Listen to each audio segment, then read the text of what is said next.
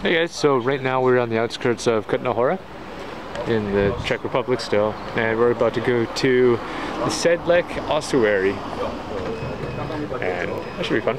I'm sure it's something that Jess has wanted to do for so long. Alright, and this is the entrance to the ossuary.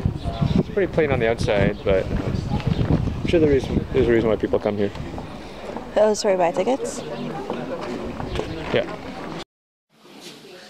This is the entrance to the bone church. It looks like a giant goblet. It's awesome. And then there's the entrance there. It's a cross, skulls and such. There's the other goblet.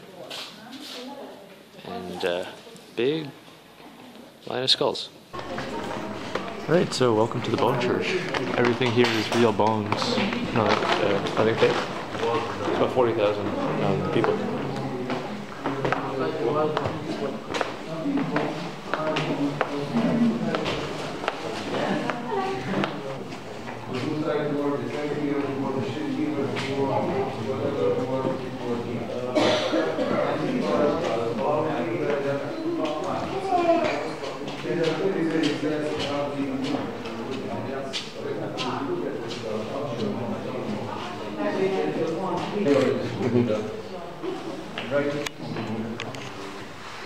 They would have night on the open battlefield. Travel and see.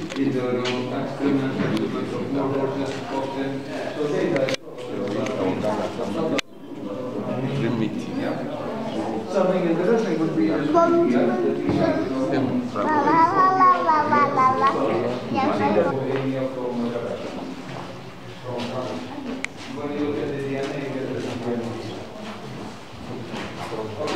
Yep, so I'm not sure what this is, but if we take a look at the design, and by the way, these are all real bones. They used a whole bunch of different kinds to make this crest, this emblem, and then you see at the top, wow.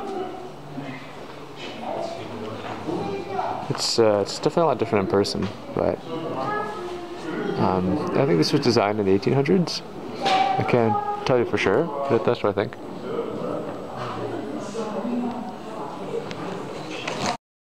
So what do you think of the bone church? What do you think of the bone church here? Do they actually have masses here? Do they actually have masses? It's a church, right? It is a church, but it doesn't mean that they have any services here. It's a cemetery, right? So maybe not. What do you think of it, though? It's very interesting decoration for a church. Not really the theme that I would go for, but you don't want to decorate your house like this one day? no, but I feel it's like angelic, right? Yeah, I guess so. That's what I read. It's about human equality, burying them all together like that. You know, we all look different on the outside, but our bones are the same, kind of. Oh, sure. Well, same colors, yeah. That's definitely true. Same shape too, kind of. Same shape, absolutely. If you take a look at all these bones here, they look very similar. It's very deep. You can find little details that are different, but you can't find a whole lot. So I'm not sure what this is, but there's 3 or 4 of them lined up in the church. It's just a bunch of bones stacked up. And for some reason they put a tunnel on the inside. I'm not sure why. Decided to make it hollow inside, but that's the case. And for some reason people are throwing money in here. You can see a lot of different coins there. Right, so we are in the medieval town of Kutna Hora. You can clearly see, if you take a look around at all the buildings, a very medieval style.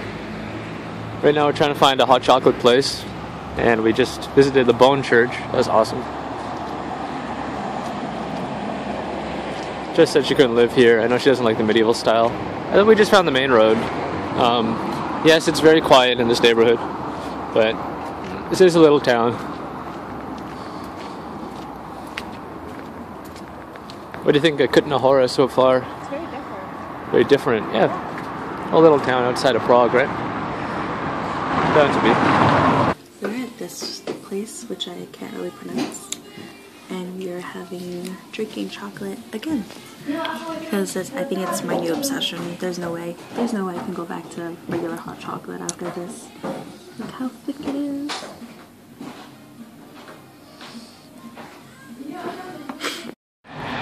So we just finished our little day trip to Kutna Hora. I don't know if you can tell, but it's definitely raining outside right now. Yeah, this is the train.